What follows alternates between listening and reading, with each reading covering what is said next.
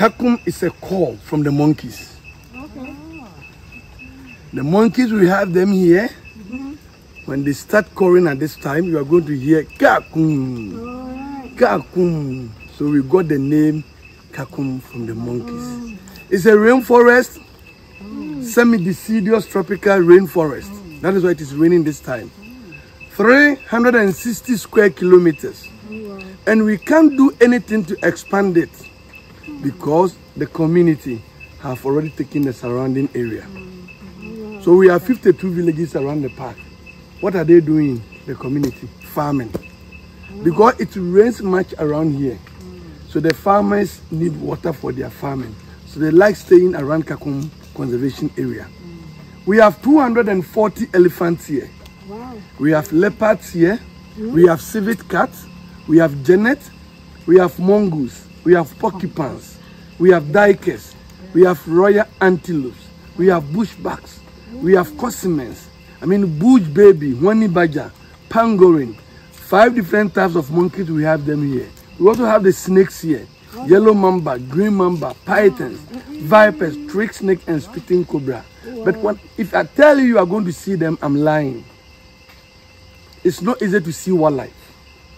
The reason is that they are living on their own natural habitat. So they move to where they can have their freedom. We are very closer to the canopy. The next 5 minutes and we are there. People make a lot of noise on the canopy. Because of that, they've gone far away from this area. Second, forest animals. I can say 70% active in the night.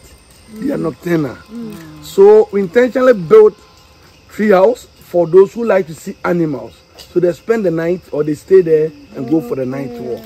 And we provide you with a flashlight and the other things. Yes, it's a flat. At this time, nobody should step on the root. We have so many roots we are going to step over. Do not step on it because the roots are very slippery, so that you have to step over. At the same time, don't walk on the edges parts. It's very slippery. Just be in the middle.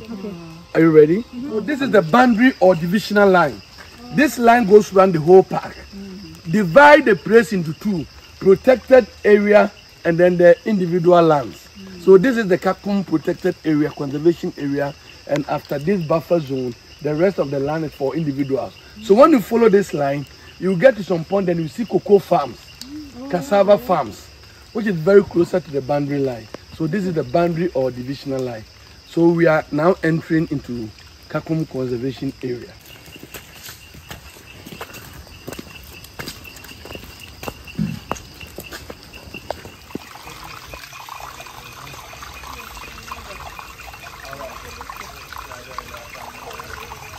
The tree over there is the first one. Then you go to the second one. You move to the third, to the fourth, to the fifth, to the sixth, to the seventh, then you are down. 3, not this, the exit is there. 350 meters. Are you listening? 350 meters, that is the length of the bridge. A brave lady.